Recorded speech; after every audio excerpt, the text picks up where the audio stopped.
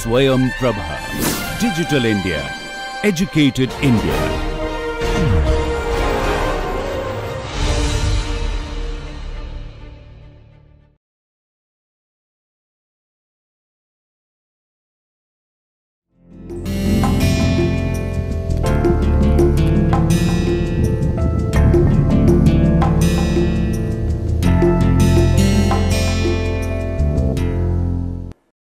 Namaste everybody. As we know, Sarala did not translate Vyasa Mahabharata, Sarala retold it. By retold, we mean that he added episodes which did not exist in Vyasa Mahabharata. He deleted episodes that occurred in Vyasa Mahabharata. He modified some episodes. By modified, we mean he expanded some of them and contracted some of them.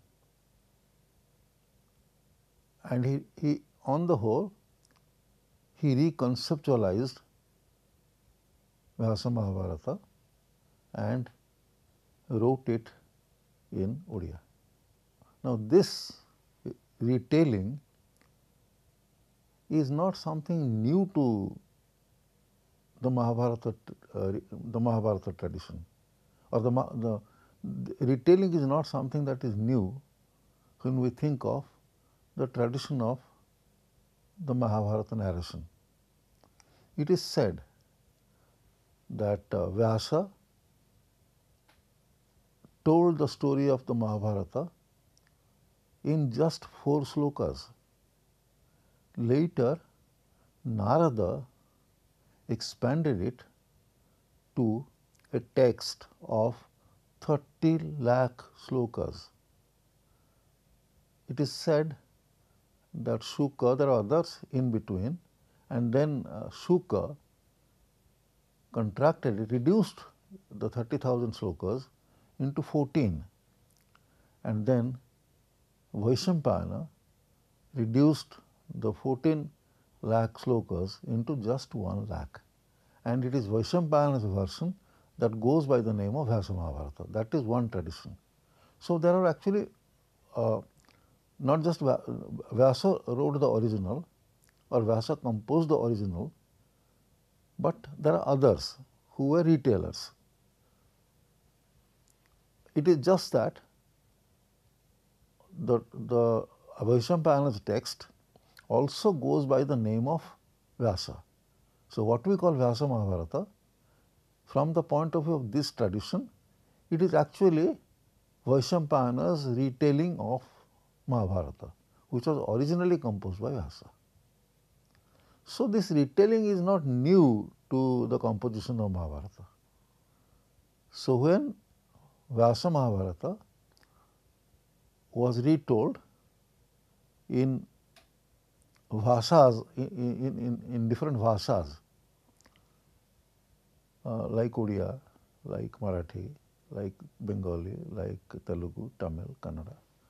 When it was retold, then the poets took considerable freedom in retelling the story. So, taking freedom with the basic narrative is not something new, it is a part of the tradition. In fact, I must tell you that there is an alternative tradition to the composition of concerning the composition of the Mahabharata, in which Narada and Vaishampayana etc. do not figure. It is said that the first text in this respect was called Jaya, where Jaya means victory, and then Jaya was expanded. Jaya was composed in just 8,000 slokas. Now, Jaya was expanded to Bharata, and Bharata was composed in 24,000 slokas. Now, Mahabharata is composed in 1 lakh slokas. So, this is an alternative tradition, and all these are attributed to Vyasa. So, surely Vyasa was not an individual. So we are not talking about Vyasa as an individual. We are talking about probably a title of poets who probably a title and probably a title of many poets, and the title was Vyasa. So let us not go into those things. We say that going by tradition, we say that Vyasa Mahabharata was composed in 1 lakh slokas. In one tradition, as I just mentioned, it was Vaishampayana, whose work goes by Vyasa Mahabharata. In another, it is Vyasa Mahabharata, composed by Vyasa. So now Sarala has retold Vyasa's story following the same approach as had been followed earlier in the composition of the text. So if Vyasa Mahabharata contains 1 lakh slokas as it is claimed to do, Sarala Mahabharata contains 1,40,000 padas. Roughly, we can translate both pada and sloka roughly as couplets. So, from one point of view, in terms of the number of couplets, Vyasa Mahabharata is 40,000 couplets smaller than Sarala Mahabharata. But that does not really mean much because there are lots of considerations. What can be said in a very compressed way in Sanskrit cannot be said in that compressed manner in Odia. Therefore, these numerical differences do not really matter. They do not really explain anything very seriously. But in any case, so there have been this is clear that there have been episodes. Sarala has added episodes which did not exist in the earlier in Vyasa Mahabharata, and he has deleted episodes and from what were there in Vyasa Mahabharata. Now, today let us look at some of the episodes that he has added. By now we have referred to episodes where or episodes in Vyasa Mahabharata which Sarala in his retelling modified, like the beginning of the war. So we know the account was something in Vyasa Mahabharata, the account is something else in Sarala Mahabharata. So it is a modified version. So the same episode exists, but treated differently. And we looked at the same thing with respect to Draupadi's disrobing, and we have been doing it. And the second game of dice, how the second game of dice was played. So we have mentioned these episodes and have discussed them in some depth to show how Sarala reconceptualized and retold the episodes. Now we are saying today we are dealing with some episodes which were not there in Vyasa Mahabharata at all. And one of these is the quarrel between Hidimbi or Hidimbika as she is called in Sarala Mahabharata and Draupadi. Now Hidimbika or Hidimbi was the demoness wife of Bhima. So Bhima had married a demoness, and the name of that demoness is Hidimba or Hidimbaki as Hidimbaki, and they had a child. The name of the child was Ghatotkacha. So Ghatotkacha was the when Ghatotkacha became young, he became the king of a forest kingdom, and when he became the king, his mother, who had looked after him, that is Hidimbiki, she knew that she had anointed him king following the Aryan tradition, because Bhima was an Aryan, Arya, and Bhima was the father. So although she was an Asuri, so she followed and she did not belong to the Arya tradition, but an Arya tradition. She anointed her son Ghatotkacha, the king of that forest kingdom, following the rituals as required in the Arya tradition.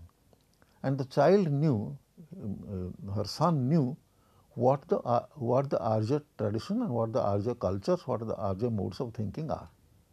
He knew that she had taught them all this. She had so the child was aware of so her son was aware of both traditions, the Asuric tradition and also the Arya tradition. So he knew both. Now Yudhishthira was performing Rajasuya Yajna. Vyasa was the Purohit. He was the priest who was to conduct that yajna.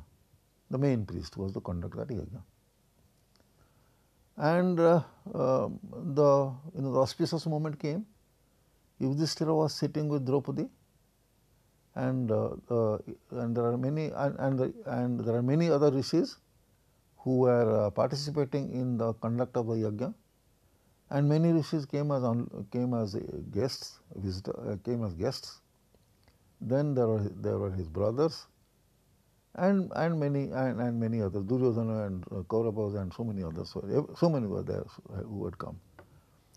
Now, no matter how much they tried, no matter how many mantras they chanted, no matter how much ghee they poured, nothing would happen. The fire of the homa fire would not burn. The homa fire did not emerge. So they were worried what was happening. Did something inauspicious take place? But Vyasa said, no, there was no problem like that. There is nothing inauspicious. It is just that Yudhishthira does not have a son. So a son has to be so the person who is conducting this the person who is performing this yajna, Rajasuya Yajna, that person must have a son. The Jajman must have a son. That the word that was used was Jajman. The Jajman must have a son. Yudhishthira was the Jajman, and he didn't have a son. Therefore, the fire would not burn. So what does one do then? Yudhishthira was advised by the sages that Bhima had a son. Of the 5 Pandavas, Bhima alone had a son, and if Bhima's son came, that would amount to Yudhishthira's son having come, and the fire would burn, the fire would emerge, yajna fire would emerge. Now there is a certain story behind this as to how, although the Pandavas were 5 different persons, in some sense they were connected by in some way they were connected, and it was as though there was one who had distributed himself into 5 and resided in part in each of them. We need not go to that story here. That is not necessary for our purpose. But there is a story which shows how, when Bhima's son came, how come it was taken as though Yudhishthira's son had arrived. So logically, the only thing is you connect them somehow. That the same thing had divided itself into 5 different into 5 different parts, and each part resided in one Pandava. So that is one logical way of dealing with this, and that was done, and that is what Sarala's story is. But we are not concerned with that story here. So the fire burned. But then how? Sorry. So Yudhishthira was advised to do this. Yudhishthira was advised to do this, and Bhima was told to invoke his son Ghatotkacha, and Bhima did that. So Ghatotkacha knew that his father was his father had invoked him, and his father wanted him to go to the Rajasuya Yajna. So he told his mother Hidimbaki that father wants me to go to Rajasuya Yajna, and I will go. Hidimbaki says, go, but do the following. When you go there, you first pay your respects to your father Bhima. Next, you pay your respects to Krishna. Then bow to Vyasa, and then to Yudhishthira. Period. Ghatotkacha knew that Draupadi had not been named. Draupadi was born out of the sacred fire, and she was a Brahmin. She was a Brahmin born, and born out of sacred fire. So how could she not be paid respect to? That was the doubt in his mind, and he was afraid. He was afraid that he might be cursed. Now, Hidimbaka, the mother, his mother could figure it out and said that you are scared of Draupadi, so do not worry, I will come with you. So what she did was, she did not go with him really in that sense. He entered the space where he entered the area where the Rajaswi Yajna was being held, and she was waiting outside. Nobody knew that she had come. So Ghatotkacha went inside, and he did exactly as his mother had told him to do. Draupadi Draupadi was extremely upset. She felt that Ghatotkacha had humiliated her in public. So she cursed him. She said that you have listened to your mother, and your mother was an ignoramus. Your mother is an ignoramus, and you are an ignoramus too. So you have disrespected me. I curse you. You know who I am. I am Yudhishthira's wife. I am born out of, I am a Brahmin born, and I am born out of the sacred fire, sacred yajna. So I curse you. Since you have humiliated me in public, I curse you. And what was the curse? It was a terrible curse actually. Ghatotkacha was a Kshatriya. So the curse was that Ghatotkacha would be killed without fighting. Ghatotkacha would be killed in the battlefield when he was not fighting. So to be killed in the battlefield without, when one is not fighting, was something considered to be extremely degrading, degenerating for a Kshatriya. That was a terrible way of dying. The dignified way of dying is go to the battlefield, fight and die. You win or you die. So dying in the battlefield, fighting was considered to be glorious and true, and that was the death that a Kshatriya was considered proper. That was the death that the Kshatriyas thought was honorable. But he was cursed to die without fighting when he was not fighting in the battlefield. That was a very degrading kind of death that she had cursed him with. Now Hidimbaki, who was waiting outside, heard what she had said. So she rushed into the yajna area and shouted at Draupadi. She said, "My son has been anointed king following the Arya tradition. He is the king. He is not supposed to bow to a fallen woman. You are an asati. You are an asati, you have 5 husbands. That is not the tradition of the Aryas. And my son, who is the king, cannot bow, was not expected to bow to a fallen woman like you. And I curse you." And he said, and she said, you have no issue right now. You don't have any sons, you don't have an issue. But someday you will have children, and I curse your children. The unborn children I curse. They will all die young. So they cursed each other. Bhima's son would die, and so would Draupadi's children. Now everybody kept. There was a lull in the hall. Among the assembled, there was a complete lull. The 2 women had cursed each other. and had destroyed each other's children through that curse. Now Krishna asked Vyasa, Vyasa, look at your text and see how this is going to materialize. So what Vyasa did was, he opened his pothi, he opened his text and told Krishna how Draupadi's children will be killed and how Ghatotkacha will be killed. Talking about Ghatotkacha, he said that in the text it is written that Karna's Shakti would kill him when he would not be fighting.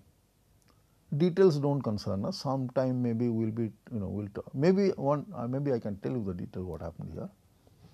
Karna had got a Shakti, a kind of very powerful divine power, and it had the form of a spear, and the appropriate mantra has to be invoked, and the spear would become a terrible Shakti, and then whoever Arjuna wanted to kill with that Shakti would go and kill. It is an unfailing Shakti. Whoever is the target, the Shakti would hit. Nothing can stop it. So Karna had reserved it for Arjuna. And during their fight, one day during their fight, when Drona was the commander-in-chief, during their fight, Karna threw that arrow at Arjuna. Now, what Krishna did was, before Krishna knew what Karna was doing, so Krishna asked Ghatotkacha to go behind Arjuna's chariot. And nobody ever questioned Krishna. Why are you saying this? Was not something that anybody ever asked Krishna. Whatever he said, people agreed to, without any questioning. It was rarely that there was a discussion with Krishna with respect to the logic of his stand or with respect to why he was saying what he was saying, very, very rarely. But otherwise, if he said something, it was done. So Ghatotkacha, in pure surrender to Krishna's words, went behind Arjuna's chariot. And when that Shakti was thrown at Arjuna, what Krishna did was, he removed the chariot, and Ghatotkacha was exposed to the Shakti, and the Shakti killed Ghatotkacha and he died. So this is how Draupadi's curse materialized. He died without fighting.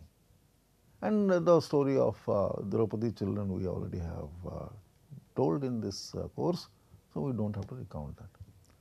Now, this is one story, the quarrel between Ghatotkacha and the quarrel between Gandhari, the quarrel between Draupadi and Hidimbi.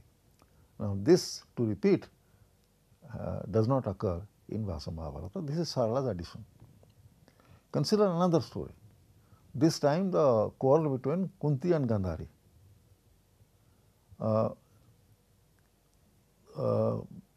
Both Kunti and Gandhari used to go to a particular Shiva temple to worship Shiva. That was their everyday ritual. So one day Gandhari discovered that the temple where she was going to worship Shiva was also the temple where Kunti used to come to worship Shiva.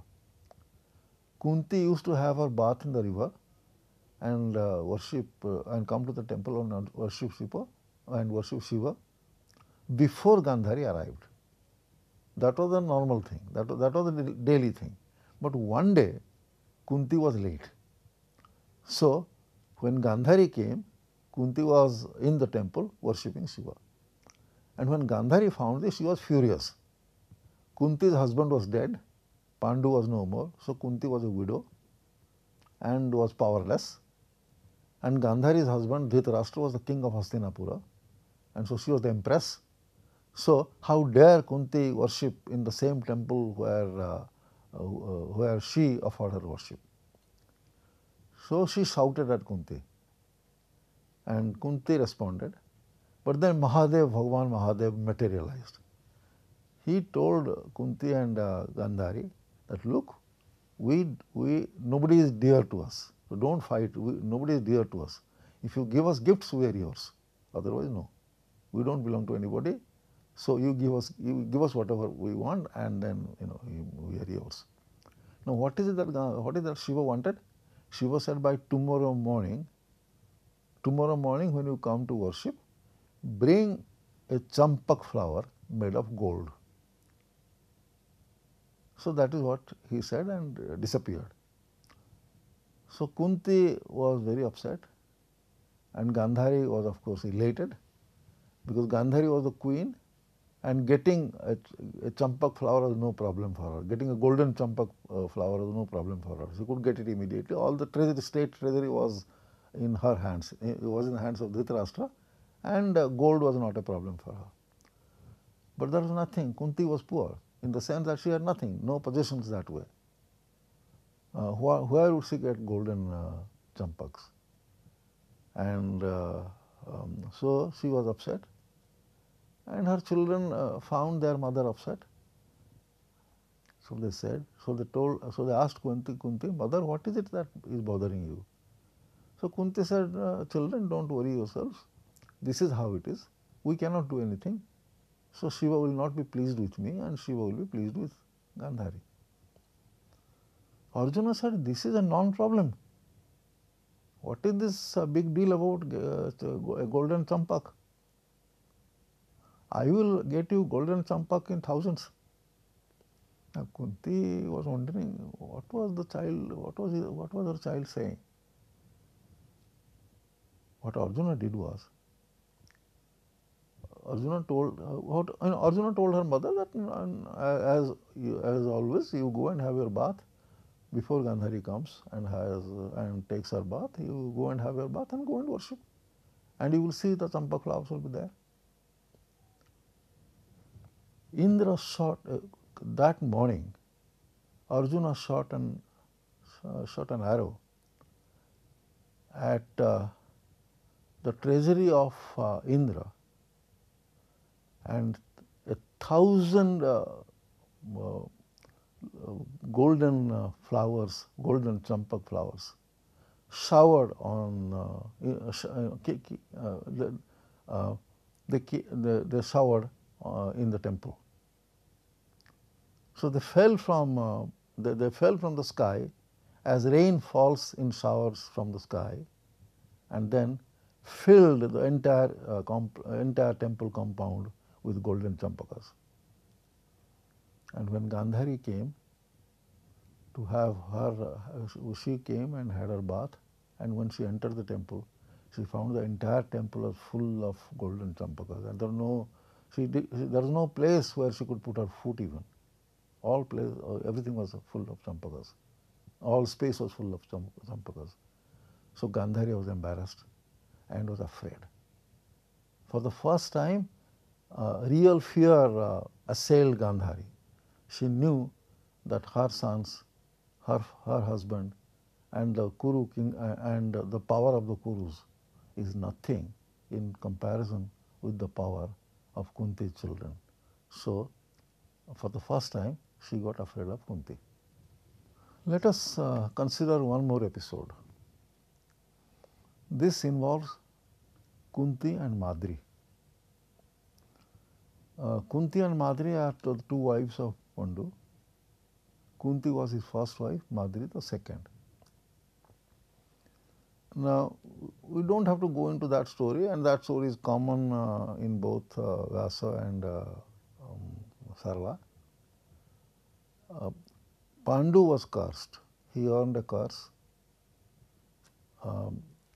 that if she had union with a woman, then he would die. So he could not have union with Kunti or with Madri. So he was issueless. We know that Kunti had a son before her wedding, and that son we know came to be known as Karna later, and that story is well known. We have also mentioned we have also talked about Karna and Kunti in an earlier episode. You remember how Kunti took Kunti took Yudhishthira, Bhima and Arjuna to Karna when she knew where Karna was growing up, and how Karna took offense because Kunti had called Yudhishthira Jujesti. Jujesti, he thought that Jesti means the eldest, Jujesti, and she said that, and he said that you have called, although you know that I was alive, that she really did not know. Said that although I was alive, although I was the firstborn, you called Yudhishthira Jujesti, that is, you called her the eldest, and until he dies, I cannot be your eldest. And then Kunti was upset, and then they came back. So we know that episode. This is merely reminding you about what we had said. Now, so Kunti had so Kunti knew about this mantra. Durvasa had given her that mantra. She could invoke anyone and any god and get a child. And that is how she got Yudhishthira. So she took the permission of Pandu, her husband, and the sages also had advised her to go for an issue, and she went for, she invoked god Dharma, and Yudhishthira was born. But Yudhishthira, she noticed that Yudhishthira as a child was extremely kind-hearted, compassionate, and she knew that one who is so full of daya and dharma could simply not be the king. The king must be sometimes stone-hearted. Now Yudhishthira was extremely kind and generous and compassionate. So she knew that if Yudhishthira had to be the king, then he had to be supported by a strong brother. So she invoked god Pavana, and from god Pavana, wind god, she got Bhima. But she noticed that Bhima didn't have a very sharp vision. Bhima was not very sharp in his mind. His perceptions were rather crude. So she concluded that Bhima might be a very mighty, might grow up to a very mighty person, but he could never be an archer. The kind of eagle vision that a great archer needed, Bhima simply did not have that. He was very crude in his perceptions. Therefore, she thought that Bhima was not Bhima could not protect Yudhishthira. She needed one more child who she thought would be able to protect Yudhishthira alongside Bhima. And then she invoked god Indra, the god of gods. So Indra gave her Arjuna, and she was happy. And she was not inclined to have any other children, because that system would not allow somebody to have more children than necessary. She had in some sense violated that system by going for the second and the third, for her second and third child. She had already violated it. She did not want to do and asking for more or trying to get more would simply be a violation of that code. That code was called Niyoga.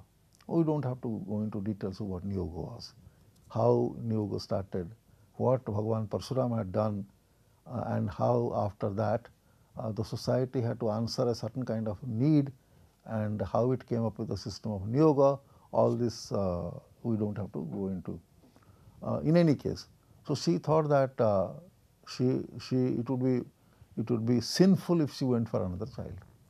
So that was how it was. And one day, sage Agastya visited them, and sage Agastya told Kunti that, Kunti, now since you have 3 children, give that mantra and the garland that Durvasa had given you, give that to Madri. You give that to Madri. So Kunti was willing. She herself did not have any children, and Madri had served her very affectionately and served her very sincerely and diligently. So she was pleased with Madri. So she had no problem sharing that mantra and that garland with Madri. So but what happened was, Kunti asked sage Agastya. He is called sage Agastya in other versions, but in Sarala's version he is called both sage Agastya and much more frequently Agasti. So sage Agasti, she asked sage Agasti, how did you know about the mantra? How did you know about Durvasa's garland? And Agastya's answer was, I knew because I have created this. This is interesting. Agastya said that he had created that. He used the word sarjana. He used the appropriate form of the word sarjana, that is created. So he had created the story, he had created the narrative. And Kunti was surprised, and Agastya said, look, you want to know more? So I will tell you more. So he said what was going to happen in future. What is interesting from our point of view is that Agastya claims that he was the author of the story. He was the author of the story. Now, in the earlier case, when Krishna asked Vyasa, now open your pothi and tell us how Draupadi's curse would materialize and how Hidimba's curse would materialize, Vyasa had opened his pothi. So who is the author? Is it Vyasa or is it Agastya? Or were there multiple traditions in which different different sages were considered to be authors? We leave this question unanswered. In Sarala Mahabharata, Vyasa is also referred to be the author of the original version of Mahabharata, and here Agastya. So we leave the matter here. Maybe there are, as I said, maybe Mahabharata was composed in different traditions in this country, in different parts of the country, and different rishis were invoked, as different rishis were named as author. We leave the matter unanswered. But it is interesting to note this. It is interesting to note that what was happening was only an enactment of what was to happen. It is not that the story had already been told, and all these persons were actually actors on the stage, doing their acting or enacting their roles, and the roles were pre-assigned roles. We come to another story, and this is about Princess Amba's revenge.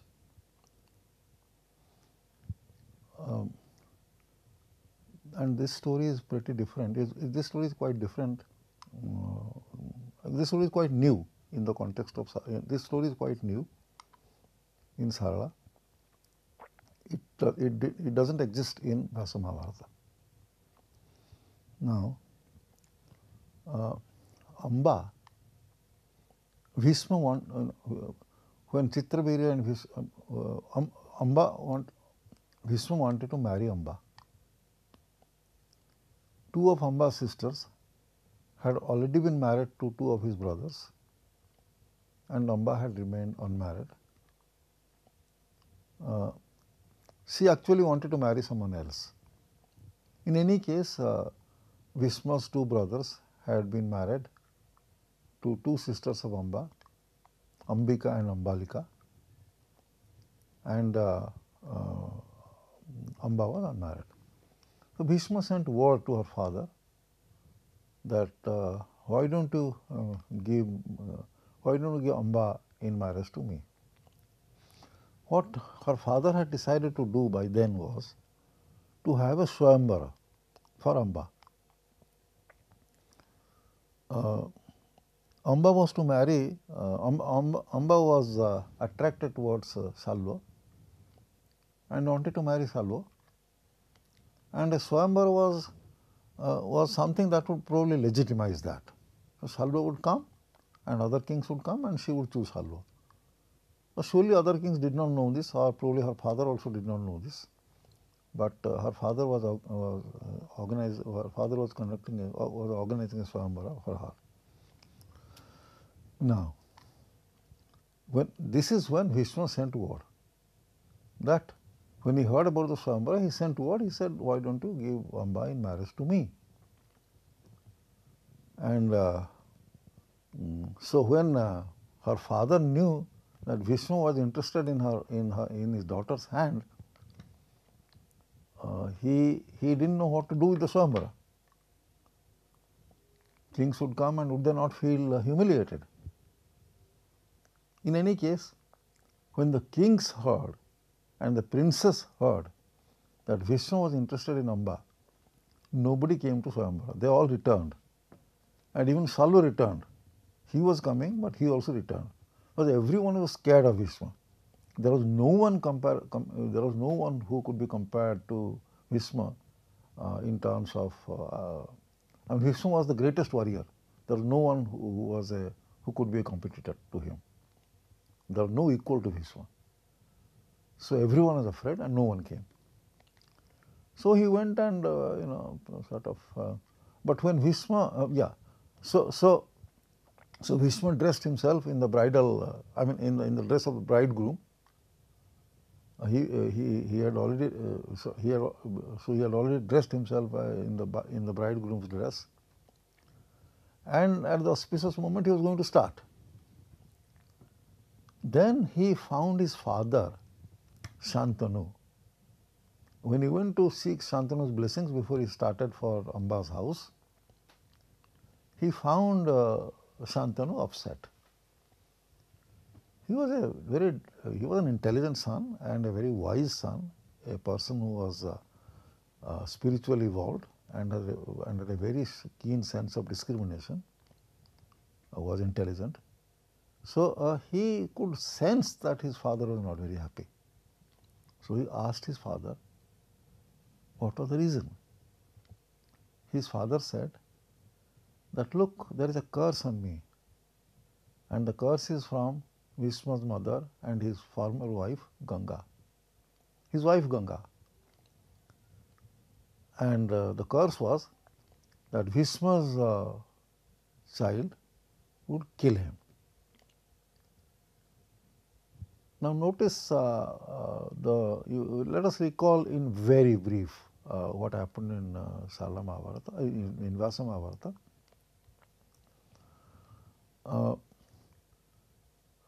Bhishma, when Shantanu wanted to marry Satyavati, who was a fisherman's daughter,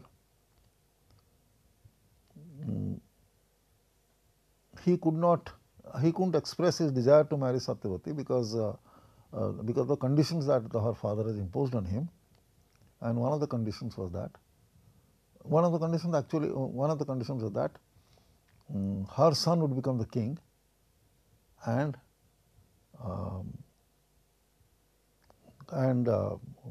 one of the conditions involved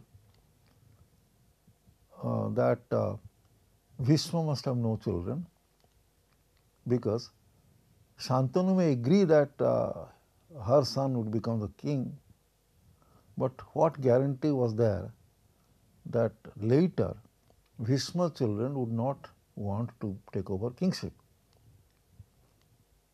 So he had said, the fisherman had said that he would not give his daughter in marriage until these conditions are fulfilled. And when Bhishma knew this, that we all know, he took an oath, solemn oath, that he would never marry, so that the question of his children ever claiming their right on the throne of Hastinapura, that situation would never arise. So that was how Vishnu remained unmarried. Here it is not the same story. Here it is a different story. He had already dressed himself in the bridegroom's clothes. But when he found his father unhappy, he asked what. So his father said that his son would kill him. And Bhishma immediately, threw those garlands which he was wearing and all the bridegroom's dress that he was wearing, he threw them he said that I'm not going to marry because I don't want my son to kill my father. And in this story, in this story, Shantanu never married again. There was no Satyavati after Ganga in Shantanu's life here, and there are no conditions on him. But there are no conditions for marriage with Satyavati on him. The Satyavati was not associated with Shantanu. He didn't have a second. He didn't have a wife after Ganga. But here, unlike in Vyasa Mahabharata. So the situations are entirely different. The situations leading to Bhishma's taking that oath against marrying, that situation didn't obtain here, but it was a different situation. In any case, Bhishma decided not to marry. Now, what would happen to the girl? You know, the girl was to marry Bhishma. Now, Bhishma was unwilling to marry. What would happen to the girl? So, and Shalva was no more interested. So Shalva said that Bhishma already wanted to marry you, Bhima wanted to marry you, so whether he marries you or not, I cannot marry you now. So Shalva was not interested in marrying her. So she could neither go to, so she had no one. And her father was very worried, and her father brought her and left her in Bhishma's palace, saying that from now on this is your home, look after Bhishma and live your life.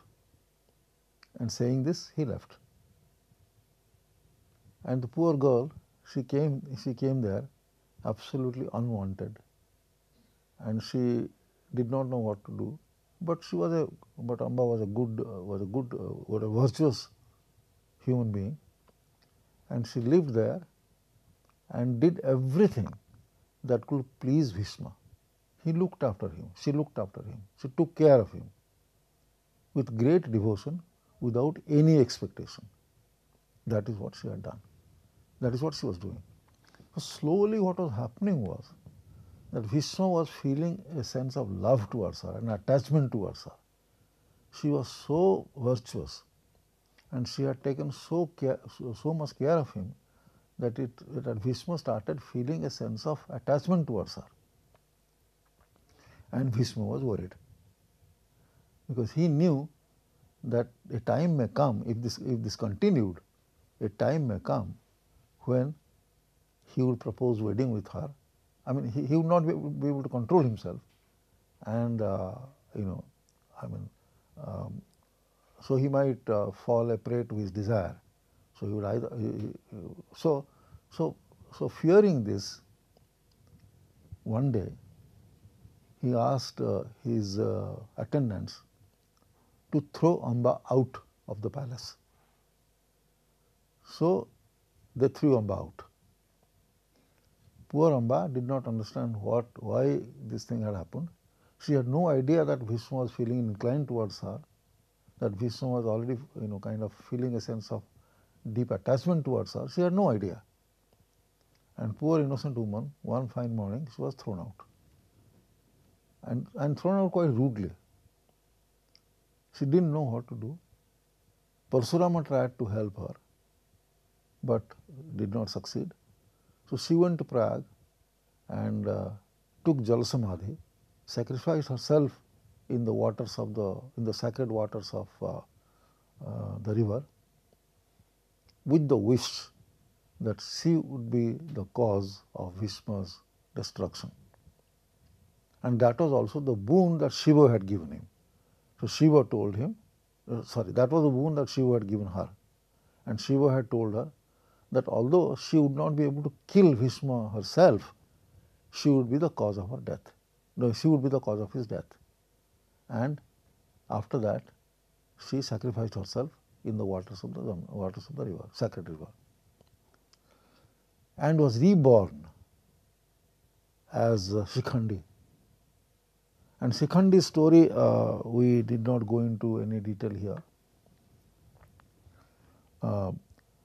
She was not born a male. and how it was discovered, what kind of embarrassments it caused, and what kind of problems it caused, we skip. And by the grace of a Gandharva, she attained her manhood. Then she became a man. But Bhishma knew who Shikhandi was. Bhishma knew that Shikhandi was no other than Amba, and he knew the purpose of her birth. And Amba also knew why she was born, or at least either she knew or she was told. But in any case, Amba was not entirely unaware of her relationship with Bhishma. So this is a story that shows that karma phala pursues you relentlessly. If not, if you do not experience the phala of the karma in one birth, it can pursue you to the next. It can pursue you to the next. Bhishma had been very unfair to her. Bhishma was feeling passionate towards her, but for that she was not responsible. She did not do anything to try and entice him. She was only doing what her father asked her to do. So it was not her fault. So Bhishma humiliated her and punished her for no fault of hers, and he was simply afraid of himself. But that was Bhishma's karma. It was an adharmic karma, and the phala he had to endure. In that life he could not endure. In that life he could not experience that phala. He had to wait, but that karma pursued him to the next life, when he had to suffer the consequences of what he had done. But Bhishma, we will come to how Bhishma sort of faced that situation and what he did. Let's not go into that today. So what does it mean? What we have found is that Bhishma. This story is important for us to understand the nature of karma and karma phala, and how karma phala continues. How there is no escape from karma and karma phala unless there is moksha from the cycle of life and death. The karmic cycle. In other words, the karmic cycle. There is no escape. So this is the Amba story, the story of Amba's revenge. When a storyteller who is retelling an existing story adds to those stories or adds to the existing story, then one question that naturally arises is there a narrative purpose to those stories, or do the stories exist in the new narrative for their own sake? So interesting stories, somebody composes interesting stories and just puts them there. Is it like that? Does a story exist in the narrative for its own sake, or this incorporated story performs a narrative purpose? Now we find that all of these stories perform narrative purposes, in the sense that each of these is related to an important idea. In one case, it is related to the poet's understanding of karma and karma phala. In the other cases that we mentioned, the idea is that the poet thinks, in the other cases, the poet thinks that when we come to the world, we actually have pre-assigned roles, and some of these pre-assigned roles are due to our karma. So when we come to the world, we come with a pre-assigned task, and we perform we perform that role in the world as an actor acts on the stage. The actor has no control over the story. The story has been given, the dialogues are given, the actor only has to enact the role. He does not create anything. Whatever he has been told, he does. Similarly, the world is a stage and we come with a program, with almost a program that we are supposed to do this, and that is what we do. So, this this is one of the, this is something which the poet believed in, and he implements this vision through these episodes. And the third one is that probably there are multiple traditions and of the composition of Mahabharata, and different poets were named as the authors of the text. So, viewed thus, we find that these stories have been incorporated quite harmoniously into the retelling.